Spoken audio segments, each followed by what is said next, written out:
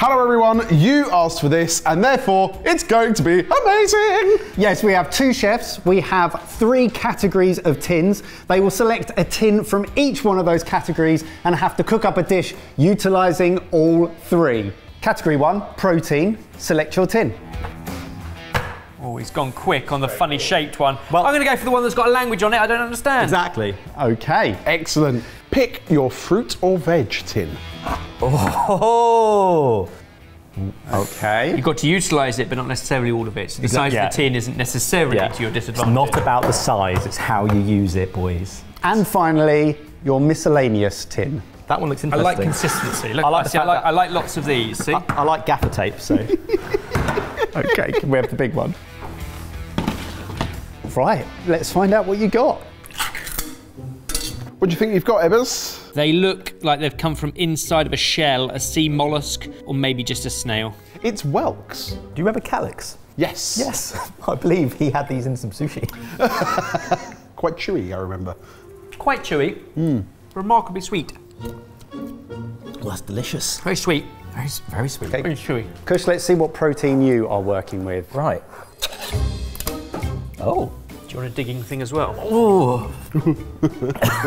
It's in jelly. Can I guess what it is before you tell me? Please do. Right. Slightly fecal offal notes, porcine, it's quite a nice clarified jelly, and no seasoning, no salt. Is it head meat? This is lamb head and tongue meat. It's very gelatinous. It's in jelly. That's the tongue. Yeah. Let's find out what veg you're working with. Artichoke hearts. Absolutely correct, Ebbers. Oh. Goodness me, chef. They look like tiny little gooseberry peas. What are you getting?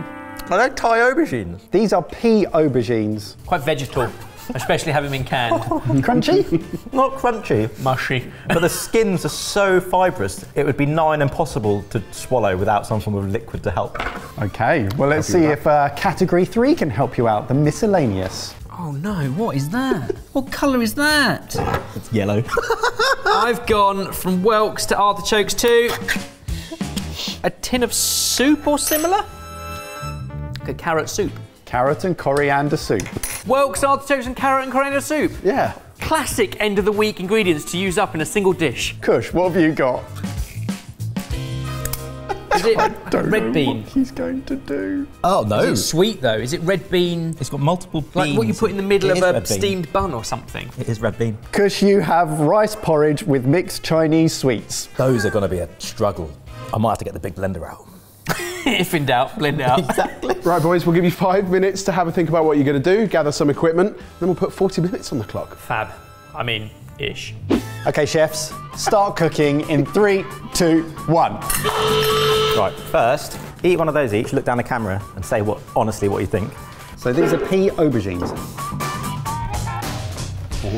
Oh, they're really bitter. I guess because they sat in a tin in their juice. Yeah. Really grassy aftertaste. I'm not good with offal at all. I haven't seen Kush in a cooking environment like this. Freak out. Yeah, being so... The more you mash it, the more the smell comes out. Whereas Evers is almost gleefully skipping around in the background. Just waving his carrot and coriander soup around. I'm going to try and do something I've never made before, which is Yes! always a risk in these things, but it's something that I had in Oaxaca, in Mexico. It was the best dish I had there, and it was sopa. So it's like a corn tortilla cake, and it was topped with an amazing octopus dish and some seasonal vegetables. And I thought, can I try and do that, but with whelks instead of octopus? Other seasonal vegetable like artichokes, but I'll put the soup into the corn mix. So it's carrot and corn cakes. Nice, that sounds good. I like how he says that he's going to try something that he's never cooked before, as if when we do these, we're just building off our own expertise and, you know, Steak, slaw. not all the time. So boys, what I've done is taken the carrot and coriander soup, added a bit of water, some parsley, some raw garlic, black pepper, and a good quantity of decent olive oil, and I'm going to blend it, and that becomes the liquid that makes the masa mix. I can't get too close to the lamb because I gag. So for me to be able to cook it and taste it, I need a mask flavour. I've got some curry leaves, ginger, garlic and chillies, because they're left over from doing a dosa printer. If I make that spiced and crispy, and then go sweet and velvety with the red bean congee, and then make a sweet bitter aubergine thingy to hide those.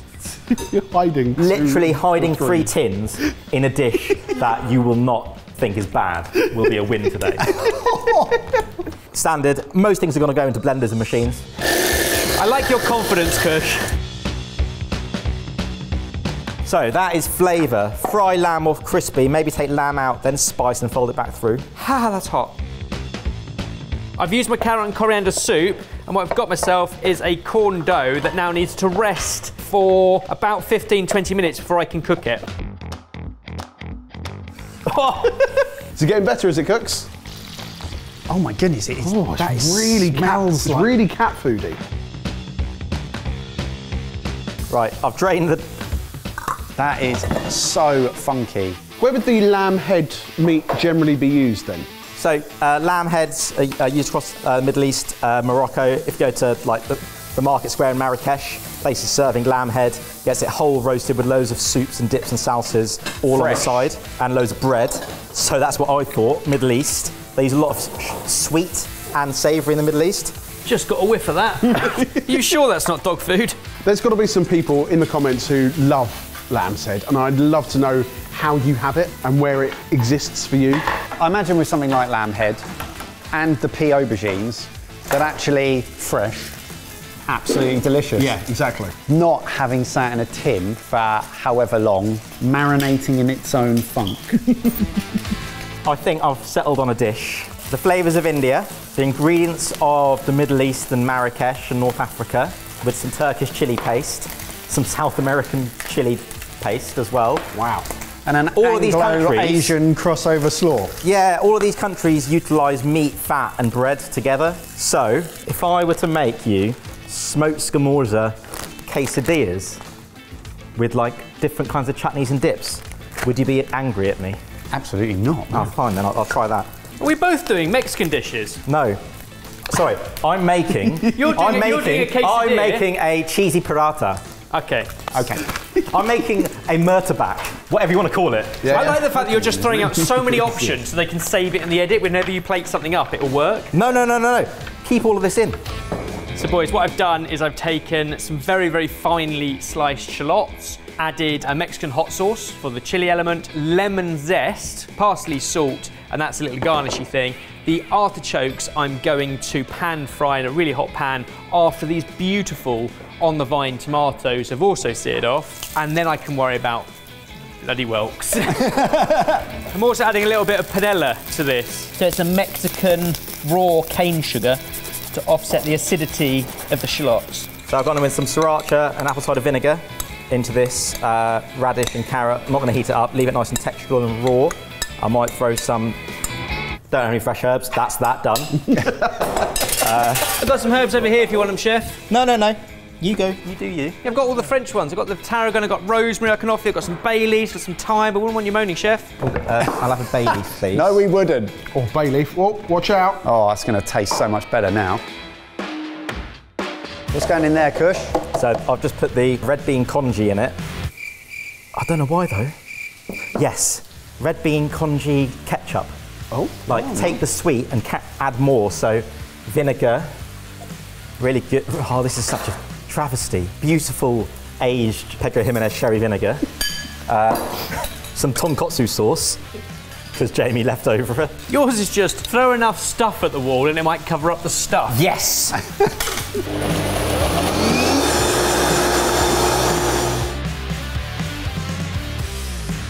So that's really hot, really flavoursome. I need a bit of sugar in it, and then grated cheese. This is amazing. Just watching this happen.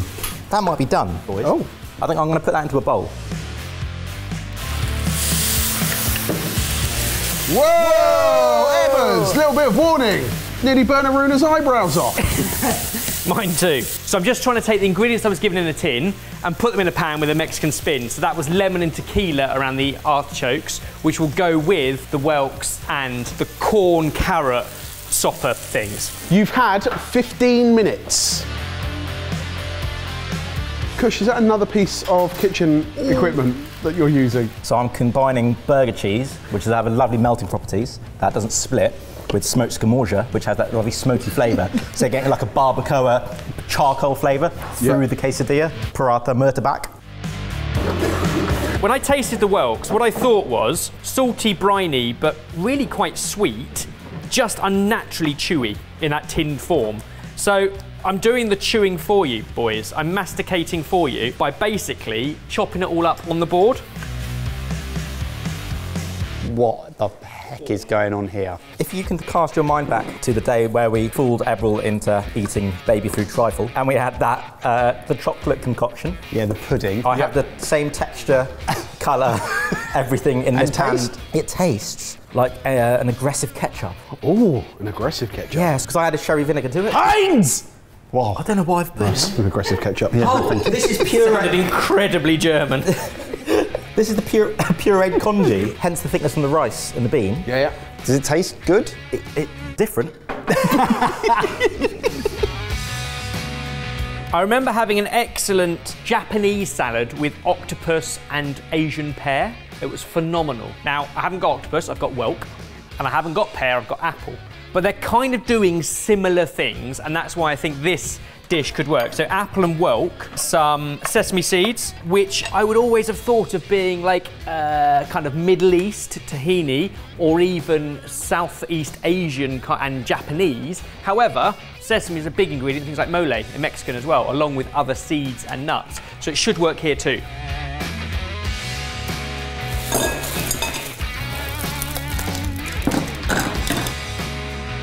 They're just full of seeds. Look at that is.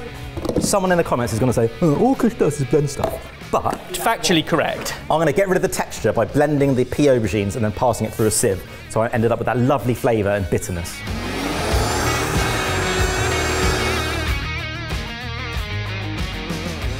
Boys, I've shaped the first of my soppa, which is now going to be pan fried, just to see how it holds together, how it crisps up, how big I want it before I make the rest. How comes he cooks like that, and when I do that, it goes wrong?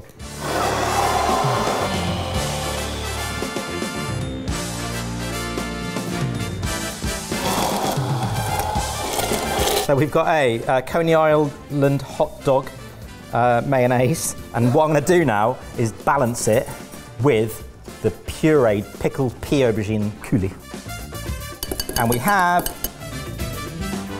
a bittersweet, salty, fatty, tangy mustard mayonnaise.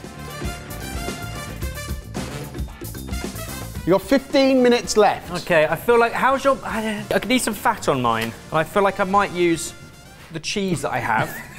I'm thinking... He can only get away with that because I've known him so long. Right, these going in. Now I'm happy with them. I'm changing my pan. I'm changing my dish. What?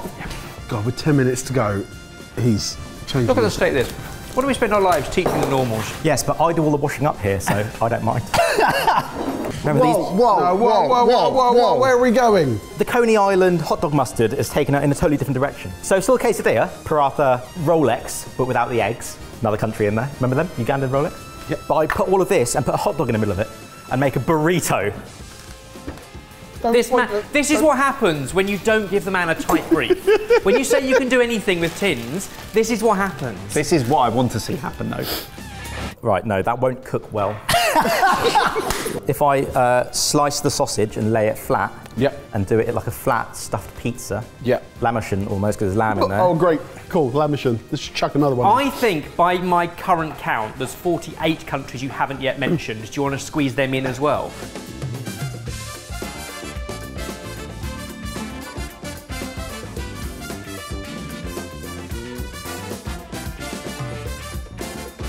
So we've got feta, mayonnaise, Mexican hot sauce, and a squeeze of lemon. Again, lime would probably be better. We roll with it. So I'm going to put some lemon in the centre, because when you eat it like a calzone pizza pasty, like you want the flavour to be all-encompassing and throughout. I've got a bottom, and I make a toppy with the rest of this mixture. Don't want to waste it. Ebbers, yours looks like it's coming together really nicely. It's taking shape. Kush's quesadilla is in.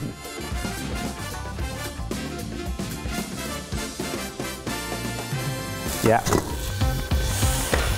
Yeah, that's great. Yeah. Oven. And clean down.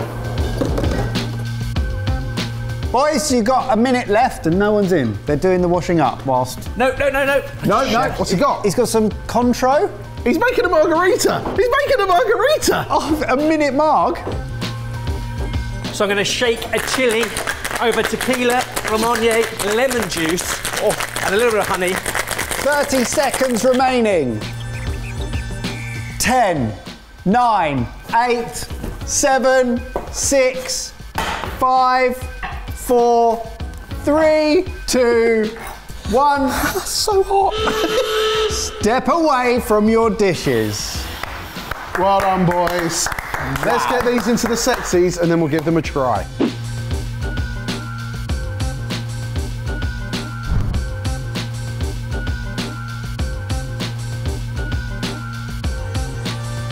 Lovely work, chefs. I think you need to taste it all together. Cheers. Really spicy. Something is warm. Really spicy. Oh, you threw some spice at that. You need that mayo. The ketchup tastes like barbecue sauce. You put a lot of tonkatsu in it. I did. It tastes a little lammy, but you don't really taste much of the meat. Do you know what I mean? It's there to hold all the other flavours. It's a fatty unctuousness. That's why I added the sausage, because you needed a bit more snap and the smokiness. Yeah. To mirror the smoked scamorza. Sauces are lovely. Yeah. These are all three of these. That is fantastic, and you can genuinely taste the bitterness, but not any of the other bits of the pea aubergine. Yeah. That blender saves me many times. Lovely. Ebbers. Much like Kush, I managed to hide my protein, the whelks, by chopping them up very fine. The corn cakes are great. They are lovely. Really good. Yeah, you've done really well there. Excellent, yeah. Oh, it's lovely. Are you happy with that? Yeah. It's the first time I've made the corn, the sopper, and I would definitely make it again, because once you've made it, and I like the addition of adding a flavour like the soup through it, you can then top it with whatever you like. It is the base and vehicle for whatever is seasonal and delicious. And your topping is actually really fresh and vibrant on that. If I had to pick a favourite, I'd choose Ebbers. Although I thought that was amazing. I thought that was a delicious, fatty slop fest that I really want to eat. Yeah. I felt this was a little bit more delicate. Things came through less intensively, but worked really well. That would be my opinion, but then what does that mean?